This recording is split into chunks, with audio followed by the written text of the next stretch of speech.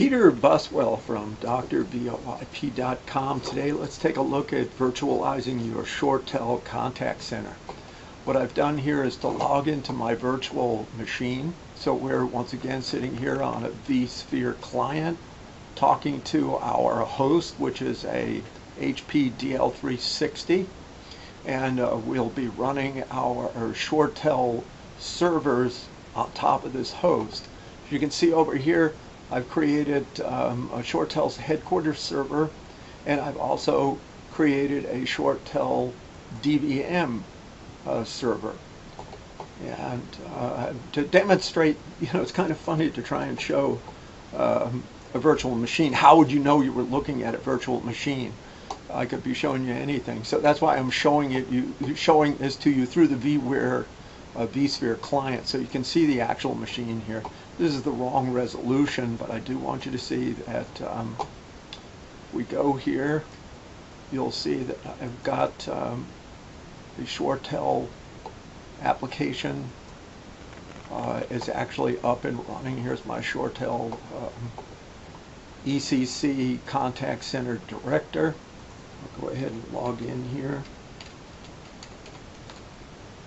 And as you can see, it's running here. We're overlooking the console on the ShoreTel DVM server.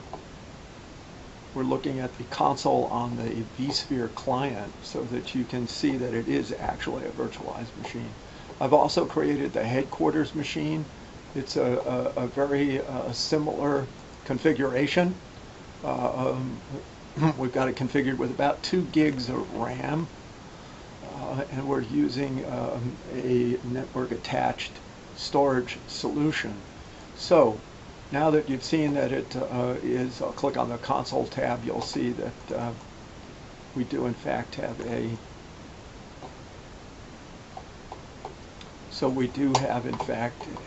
virtual implementation here. Right click this guy here and say send Control-Alt-Delete, and I'll log in here as the administrator.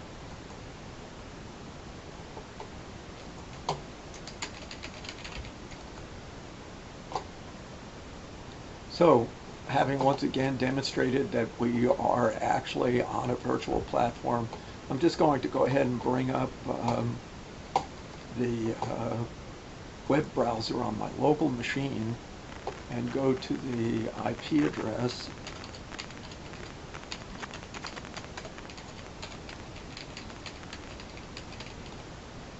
for my, this is, we happen to be running a copy of ShoreTel version 12, build 17, 79610.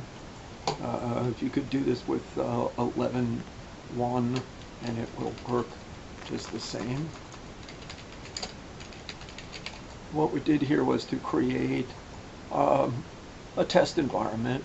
We have a headquarters site called Hollywood, and it has an SG50 switch, and we also have the ShoreTel conference server. I'll cover that in another video. This is my focus here is that we have Bollywood as a site under Hollywood. If you go to Bollywood, that's where the ECC server is. If we drill down on the ECC server, you'll see all of our services are in fact running, with the exception of this guy, and that the system is completely operational. We've set up some route points into the contact center, and if we go back to the virtual machine here and click on the DVM, you'll see that we have in fact matched those IRNs here.